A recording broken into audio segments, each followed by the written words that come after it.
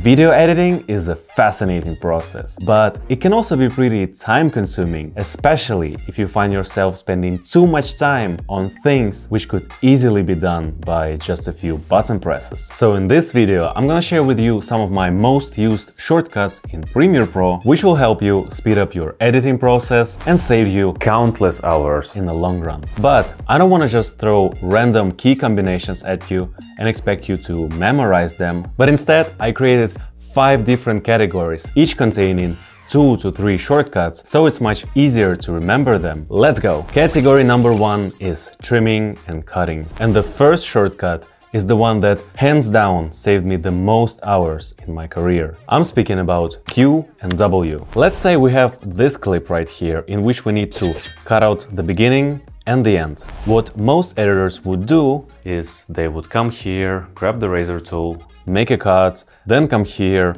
cut, delete this part, and delete this part, and then delete this empty space. It is an extremely inefficient way. Instead, we simply come here, hit Q to trim everything in this clip which comes before the playhead, and then come over here and hit W to remove everything that comes after the playhead. It is that simple. You can also click Option Q or Option W to do the same thing, except your clip will remain at the same spot in your timeline. And the second very useful shortcut in the trimming and cutting category is Command K. What it will do is it will make a cut at your playhead, so you don't have to reach out for your razor tool every time you need to do a cut. If you have multiple layers which you want to cut at the same time, then just hit Shift Command K and it will cut all your clips. Works perfectly with Q and W shortcut when working with one long clip, for example, where you need to remove pauses and select better takes. So in the second shortcut category, we've got transitions. Select one or multiple clips and hit Command D, which will apply a default transition at the start and at the end of the clip. If you have multiple clips, like in our case, it will also apply a transition in between them. By default, it will create a simple cross dissolve, but you can set any other transition to be your default just by going over to the effects panel, finding any transition you like, right-clicking and choosing Set Selected as Default Transition. And the new default transition will get this blue outline. The second transition shortcut is Shift Command D, which will apply a default audio transition. And guys, this shortcut is a killer. Every time I finish a cut, I make sure to select all my audio clips and hit Shift Command D, because it will create a smooth and perfect transition in between audio clips so that nothing sounds like it was suddenly abrupt or nothing will kick in loudly like a glitch sound. And you can of course also change your default audio transition to one of these 3. And for both of these shortcuts, video and audio, we can change the default transition length in settings, timeline, right here.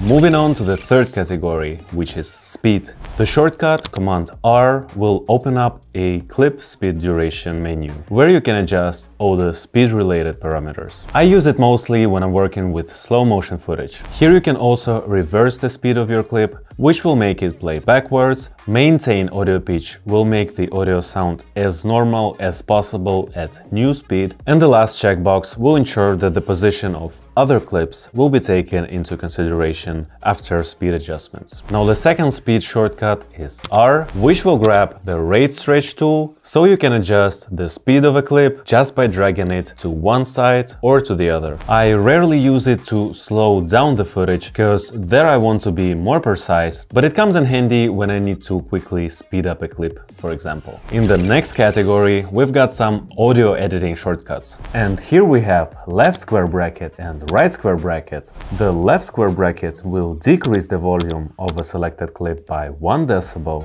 and the right square bracket will increase it by 1 decibel. Shift square left or right bracket will increase or decrease the volume of a selected clip by 6 decibels. It's a nice simple shortcut. Next, select a clip and hit G, which will open up audio gain. Easy to remember, G for gain. Here what I mostly use is normalize max peak 2. Let's put -1 dB here, and it will take the highest point in your audio and make it as loud as possible without distorting it. And last but definitely not least, we've got the playback category. With famous JKL, you can save a ton of time when reviewing your edit. If we hit L once, it will start the playback just like hitting the spacebar. If we hit L again, it will double the playback speed. Hit again to triple it, and so on. To pause, we hit K, and if we want to play the video backwards, we hit J. We can also hit J again, and it will double the reverse playback speed. Now these three keys are right next to each other on your keyboard for a reason. J will play your video backwards, K will stop it, and L will play it forward. So whenever reviewing your edit,